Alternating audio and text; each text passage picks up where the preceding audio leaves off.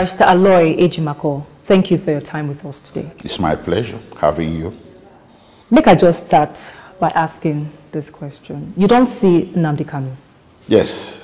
First of all, for the benefit of the viewers, what I'm about to say will be best expressed in English than Pidgin, so I must apologize for that, because legal terms will be occurring here a lot today. Yes, I met him yesterday for almost 3 hours at the headquarters of the DSS in Abuja, and we had quite an interaction, private interaction initially, and later on he was interviewed by 3 DSS officers in my presence. I wanted to call it an interrogation, but they said no, it's an interview, during which they asked him routine questions, but most of the questions centered on his being the leader of the indigenous people of Biafra and the activities of that organization.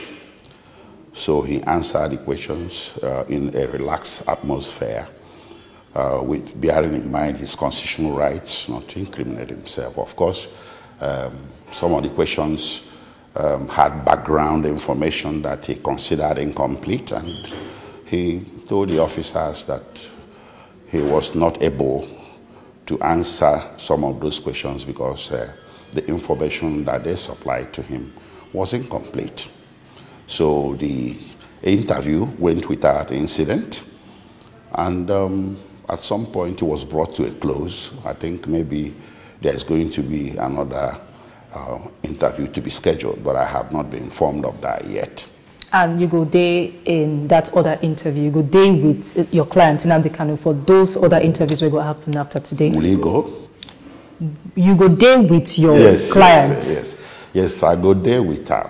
Normally, his right to counsel has attached. So any further interview, whether it's called interview or interrogation, any interaction on the matter as to what he did or what he didn't do or the allegations can never occur without presence of counsel. If he does, he'll be tainted and it will be inadmissible in court. Okay, so before we talk more about this, you talk, say, aside from the interview your client Nnamdi Kanu gets with the DSS officers, you also get private interaction with them. Yes. Before we go into details on that, in as much as you can share with us, if you describe to us when you see Nnamdi Kanu, how he be, what's in his state of mind? Well, his state of mind wasn't as sound as it should be. You know, if you listen to his broadcast, you would know that he's a historian. But when I was talking with him, he had trouble recalling the actual date he was abducted. It surprised me. So to jog his memory, I asked him how many nights he spent in Abuja before he was brought to court. He told me 2 nights. So he was brought to court on Tuesday, the 29th June. So we figured he must have been brought into the country on Sunday, the 27th. So when I mentioned that date, he said, sure, that's the date. But I took particular note of that. I also noticed that he had a visible injury on his right wrist. I asked him what it was. He said it was where they had chained him, put the chain on him, and chained him to the concrete floor in Nairobi, Kenya. And he has disappearing injury on the left wrist and an injury right here at the nape of the neck. So he related to me. I asked him what happened, and what happened, much of it is now public knowledge. So what I'm doing is, by way of adumbration, supplying more information. If you tell us more about what happened, because you talk about, you just mentioned Kenya, and Kenyan government don't come out to talk, say, they no arrest Nnamdi Kanu for Kenya. So tell us more about this. What happened is this. Mazi Nnamdi Kanu entered Kenya, I believe, on a certain date, right around April this year. I'm not sure. I'm trying to establish the actual date of entry. But I have documentation from a Kenyan hospital that placed him in Kenya as of 14th April this year, 14th May. So he entered Kenya. And what did he do for Kenya hospital? He went there because he had issues with his heart. He felt he wasn't well. So he went there, he was examined, and the diagnosis was hypertension and heart murmur. They made prescriptions for him, and my examination of the medical report indicated medications for heart and controlling blood pressure. So apparently he entered Kenya before the 14th May this year. So he had settled in at a location in Nairobi, a temporary location, and he entered with his passport.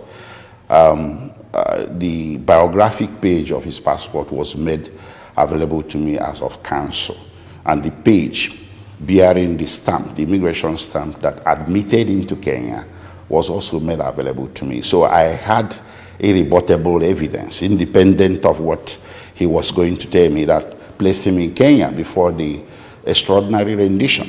So when that day, on the fateful day, that was on the, I believe on the 19th, yes, not believe, certain, 100%, he drove himself to the airport from his temporary location in Kenya. He drove to Jomo Kenyatta International and went into the garage, the underground garage, to pick up a visitor flying in from outside.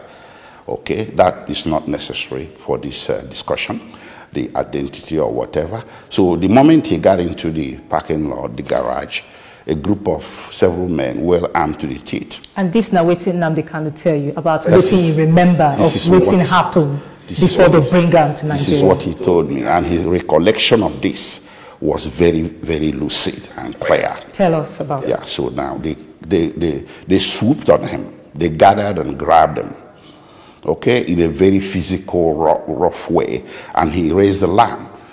Luckily for him, there were a few people that were there, and the people wanted to intervene in terms of really very aggressive intervention, because to them, I asked him why they would consider making an aggressive intervention when something that seemed law enforcement was happening. He said perhaps they didn't believe it was normal. So the people that were abducting him told everybody to stay clear, that this person you're looking at is a Nigerian terrorist who assists the Al-Shabaab terrorists in Kenya. And apparently most of the people that wanted to intervene, the Good Samaritans, are Kenyans. And you know, Al-Shabaab has quite an extensive operation in Kenya, just like we have the Boko Haram here. So perhaps there's this emotional thing about it, that they shouldn't be saving anybody that is linked to Al-Shabaab. He said in that moment of indecision and maybe reluctance to further intervene, they grabbed him, put him in their car, and left, and took him to a private residence, not an official detention facility, where they chained him to the floor for most of the 8 days he spent there, and they really tortured him, thinking it was Al-Shabaab. So he kept telling them he wasn't Al-Shabaab. He had nothing to do with Al-Shabaab. He kept telling them who he was. Who be these people? Well, I asked him who they are. He told me they are Kenyan security officials. I asked him why. He said the insignia, the carriage, that he had arrived Kenya, so he had a bit knowledge of the terrain and how the law enforcement functions and the sort of things they wear, how, you know, that they were brazen with weapons openly. It couldn't have been private parties or, you know, some rogue agents doing that. He told me that the thing has a 100% degree of officialdom to it. So they took him to that location, and they were torturing him, and I'm sorry to say they really beat him a lot. So, but at some point when he was trying to explain himself, he told me he was blindfolded most of the time, chained to the floor, bare floor. And he told me that it looks like one of them decided to be a little bit intellectual about the whole thing, and went out and maybe got some information, came back and said, hey, listen, he's not what we think he is. They lied to us. And that was when they disclosed to him that, listen, the real purpose of grabbing you was at the behest of the Nigerian government. Nigerian government hired us to grab you, to abduct you with that information that you are linked to Al-Shabaab. He said, okay, you gotta let me go. He said, no, no, no, no. We are committed already. We have to hand you over. But the Kenyan government don't clearly talk, say they don't get hand for this, and they don't arrest Nnamdi Kanu for the ground. And also the federal government never come out to talk anything about where your client, where they arrest your client from. Okay. Anyway, I have, you see, it's not going to be a question of he said, she said. I'm a lawyer. I operate on the basis of independent and credible evidence. The Kenyan High Commissioner might have sounded credible to the general public, but the information available to me can impeach every single word she uttered, including the denial that came from the home government. I have immigration stamp placing Nnamdi Kanu in Kenya just 2 months before his abduction. I have medical evidence placing him at a Kenyan hospital. Okay? And I have his own word. He's a man of sound mind. Then, fourthly, after the Guardian newspaper UK broke the news that Mazi Nnamdi Kanu's British passport was still in Kenya, the following day, Kenyan authorities raided that very location for the first time, from where he took off to the airport. So he connected the dots. And what's in your client, Nnamdi Kanu, tell you about how they move him from Kenya, as you talk, say, tell you, to Nigeria? Him. Yes.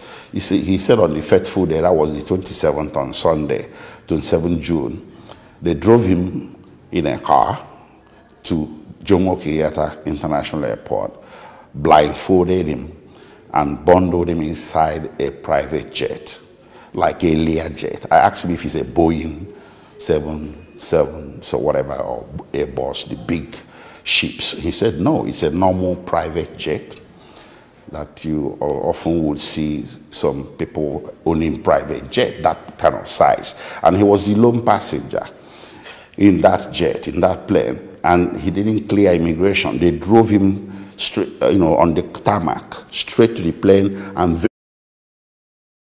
very close to the plane, and put him inside the plane with Nigerian security officials, and left about 12 noon in the afternoon, and landed Nigeria same day in the evening, around something after 4 or to 5. You talk about the fact, say, you don't see your client. You talk about his physical and mental state. Tell us more about his mental state. You talk, say, he seemed to be like, say, he seemed to forget things. No, that's not what I mean. What I meant is this, that he appears like somebody who has been mentally traumatized. So he's unwilling to talk about one or two things until you prompt him. Like when I prompted him about the date, that's the conclusion I drew. How many nights he spent in Abuja. Is he afraid? No, he's not. He's traumatized. He has trauma. He has mental trauma and physical trauma. And the trauma continues because the first night he spent in Nigeria, he told me, in that one he did in the presence of DSS officers, when they asked him if he has concerns, certain concerns. He said yes. The first night he was brought to the facility, they put him in a room with a small old mattress and left a very bright light on throughout the night. So he had sleep deprivation of the extreme order. It was the following day, perhaps, maybe someone decided it shouldn't be this way. So they put him in a better place. So the trauma continues in terms of his being held incommunicado. He's not allowed to have contact, like you will expect of a detention facility, except with his visitors. And up to this moment, his visitors have only been lawyers. So how long it take for them to allow you and your other lawyers? Well, I've been trying to see him since Friday. I thought I was going to succeed on Tuesday. I didn't. So eventually I succeeded yesterday. So when I raised a bit of mild objection, the officer told me that it was a matter of inconvenience for them. No contact with family members? Not yet. I made requests for that yesterday. Make we talk about the trial we go begin again on the 26th of July. Yes. How prepared una dey for that trial? Well, we are, but there's not going to be any trial. There's going to be trial within trial. What happened to Nnamdi Kanu is, by legal definition, worldwide legal definition, what is called extraordinary rendition. It's a state crime. It's a crime by the state. If a private individual abducts or violently and illegally seizes another individual, it's called kidnapping, and in some jurisdictions, it's a capital offense. When state does it, it's called extraordinary rendition. That's what happened. So if you rendered or you renditioned a fugitive or a suspect, you have lost jurisdiction to try that suspect because you committed an international crime. You broke your own laws. You broke the laws of the third state from which territory you renditioned that individual. And you broke the laws of the second state of nationality of that individual. That is what is playing out here, because we have three divergent but also compliant jurisdictions. The three jurisdictions here, Nigeria, Kenya, and UK, their laws prohibit extraordinary rendition. The only legal pathway to grabbing a suspect from one jurisdiction to another for for UK, for Kenya and Nigeria is through extradition. It has a process. Nigeria has an Extradition Act, which you can find at the Laws of Federation of Nigeria, Chapter E25. Kenya has its own. It's called Extradition Commonwealth Countries Act. Britain has its own. The three laws are very similar. So there's no conflict of law here. The only conflict of law is that Nigeria chose to break its own law, Kenyan law and British law. So that conflict will be ventilated in court to see whether there is jurisdiction to try him for any offense, or whether the proper thing to do is it not to return him to the state that he was, despite the bench warrant that was issued by the Federal High Court here. The bench warrant is not a competent legal document to go into a foreign country and illegally grab a suspect. It's not. It should have become one if Nigerian authorities had submitted the process to extradition proceedings in Kenya and succeeded in the final analysis in getting a warrant or order of extradition. It would have been okay. So the first issue before the court here is not to try Nnamdi for any criminal offense, but to have a trial within trial, because extradition is an act of forcible abduction, so it's considered torture under the Torture Convention. And Britain has case authorities where it has asserted extraterritorial jurisdiction, what is otherwise known as universal jurisdiction, to indict and try and imprison those that engaged in such conduct. And if Nigeria was lucky that this didn't occur on British soil, if it did, we would have had a throwback to 1984 when Nigeria tried it and failed. This one they failed because it was on British soil. They created a man named Omar Odiko, and they were caught at the airport. It was the same thing. The only thing that differs Diko from Nnamdi Kanu is that Kanu wasn't created, and he was kidnapped in a third state. Diko was kidnapped, created. At the airport, British authorities got suspicious and the whole thing unraveled. 17 men were arrested, 4 were in prison for between 6 to 8 years and deported when they were out of jail. Britain broke diplomatic relations with Nigeria for 2 years. They expelled the Nigerian ambassador, the High Commissioner, and some diplomatic staff found complicit in that grievous crime. And it was a whole lot of noise internationally. And Nigeria's subsequent request, formal request, meritorious request for extradition of Diko and the other Nigerians wanted who were in UK, were summarily denied by Britain. So there are definitely, for sure, countervailing measures when a nation tries to commit such a grievous crime, just because they want to have a suspect before their judicial authorities. There are things that the country should have done right, but they decided not to do it. Okay, so they've been calls don't come from different quarters, from different groups, say the federal government must handle this case on a fair note, that the trial must happen, Nnamdi Kanu trial must happen on a fair note. Does this make you optimistic? Fair trial? That Nnamdi Kanu must have a fair trial? You see, there is it's an oxymoron. It's a contradiction to say that a jurisdiction that broke the laws of 3 countries and the international law, that's the 4th component, to bring a suspect before that jurisdiction should be expected to give fair trial to such individual. But like I said, we haven't even gotten to that bridge yet. When we get to the bridge of whether he's going to get fair trial or not, we are going to ventilate it. The bridge we have to cross first is the bridge of testing the impact of the jurisdiction of Nigeria to try Nnamdi Kanu for any criminal offenses stemming from the extraordinary rendition. That's where we are. So finally, pretty weighty allegations and accusations against your client.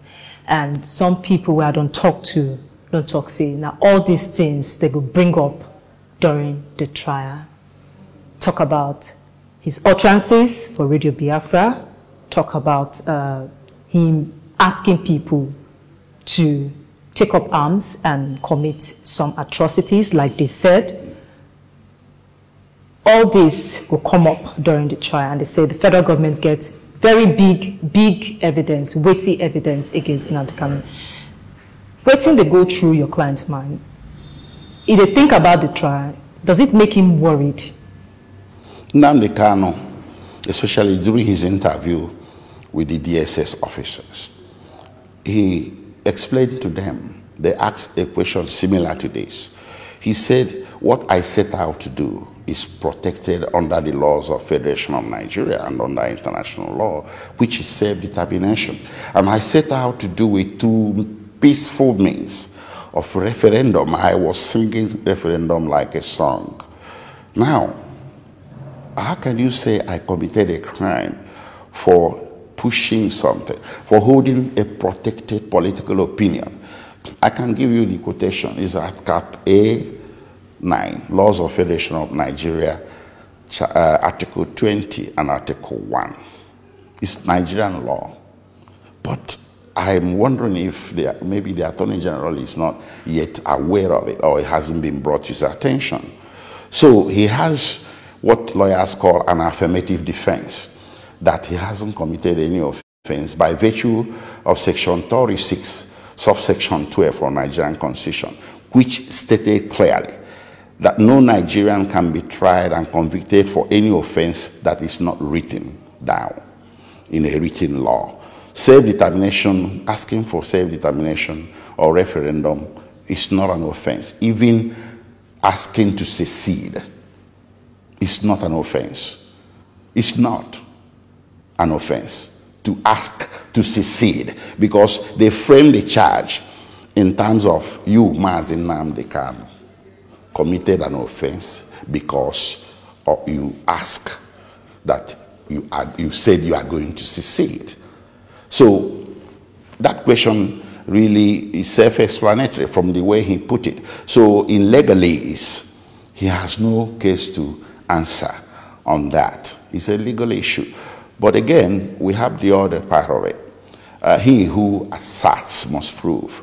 In criminal law, we say you cannot convict any man unless you prove your case beyond reasonable doubt. If federal government feels it has quantum evidence to convict him, it's their case. The burden is on them to do that. After they have done that, we now mount our defense. Barrister Alloy Ejimakio, yes. Thank you for your time with us. It's my pleasure having you. Thank you.